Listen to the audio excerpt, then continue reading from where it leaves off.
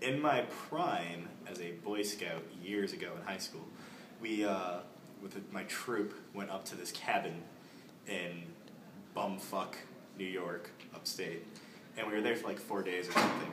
And there was this one particularly annoying Boy Scout by the name of CJ.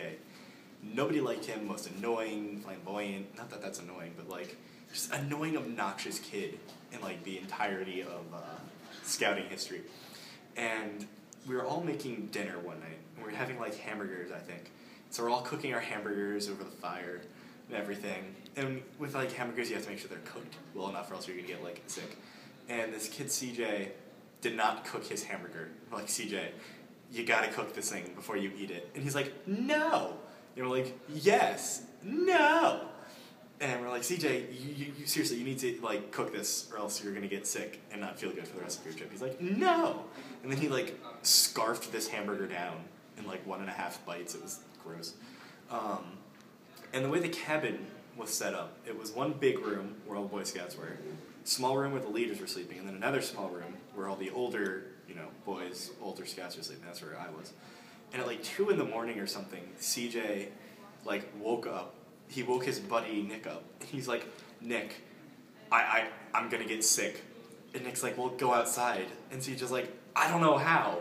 And then just like projectile vomited all over Nick. And then CJ crawled out of his sleeping bag, opened his sleeping bag up, and then threw up in his sleeping bag. And Nick, starts like screaming and crying, probably, that sounds about right, because he just got, thrown up on. And so he's, trying to help push, CJ towards the glass sliding door, and CJ is just throwing up all over the place, throwing up on other scouts, and then he throws up on this nice glass sliding door. He's trying to grab the handle, and you just see like hand smear prints, like a zombie attack all over this glass, and he's throwing up all over the shoes, and everybody's waking up and they're covered in this, flood of vomit that's all over them. And the leaders grab this kid, CJ, literally just like right off the ground, and they like throw him outside. And they like walk 10 feet to the woods and finish throwing up.